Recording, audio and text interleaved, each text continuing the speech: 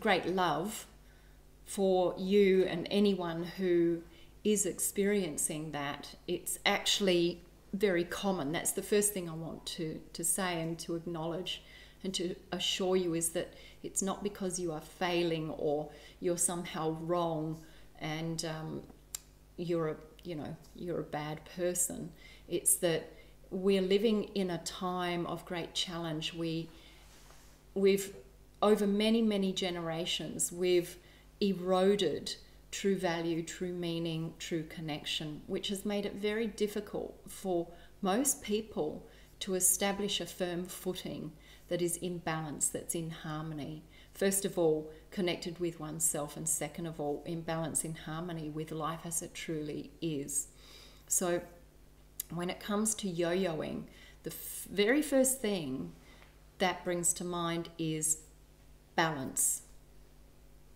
So whenever a person is yo-yoing, it's saying something is not in balance. So what are the keys within yourself and your life that will help to generate that balance? First thing is a balanced perspective about happiness and about life. Understanding it's not the way we imagine it to be or we want it to be. And what I mean by that is life itself is not a steady constant, and yet we've been conditioned to chase that.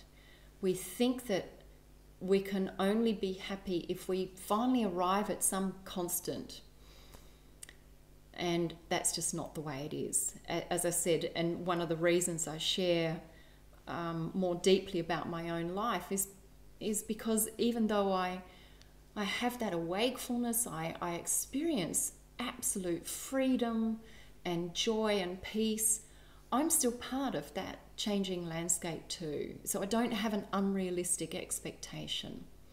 That means that I see the ups and the downs actually as part of a whole balance, and so I allow that. So balance doesn't mean, oh, I'm in the middle of the seesaw and I can just stay there and that's the way it's going to be. That's actually not balance. Balance is I'm the whole seesaw. There are moments where I really experience and I know I am that absolute unchanged constant. I'm talking in general, okay?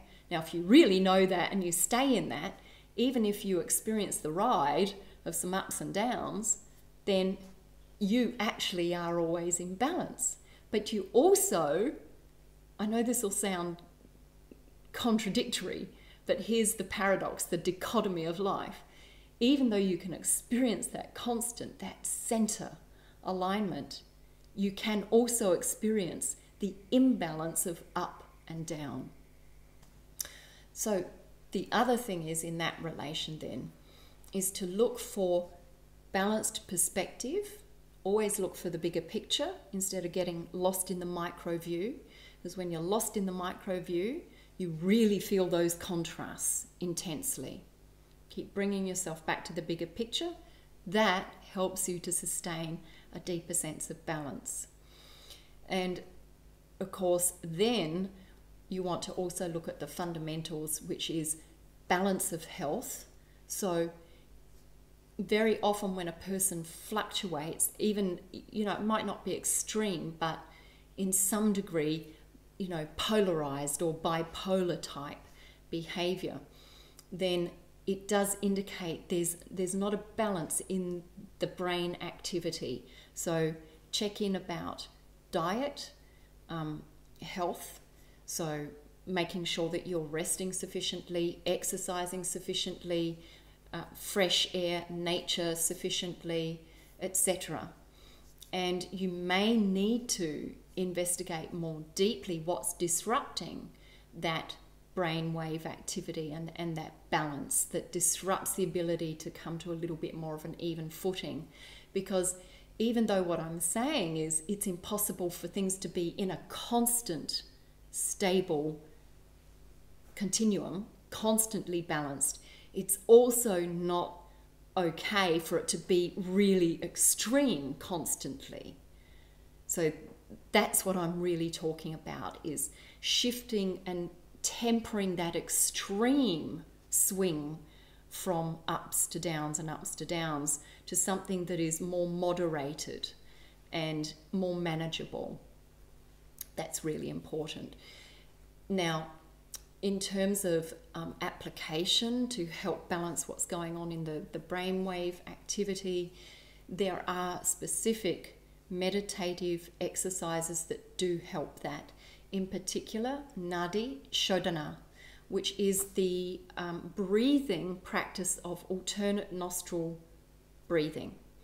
Now, I can't remember. I think I might have taught that in Mastering Meditation.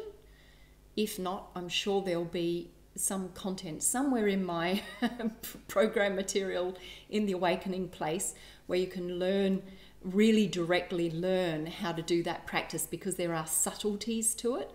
If not, at some point I might just actually do a little instruction video for you all, because it's such a powerful practice to do. Why? Is because that alternate nostril breathing exercises and oxygenates a crossover between the hemispheres in the brain, and it strengthens this relationship in the central part of the brain, which is responsible for a deeper state of witnessing awareness, more harmonized emotions, and it releases all those positive hormones as well.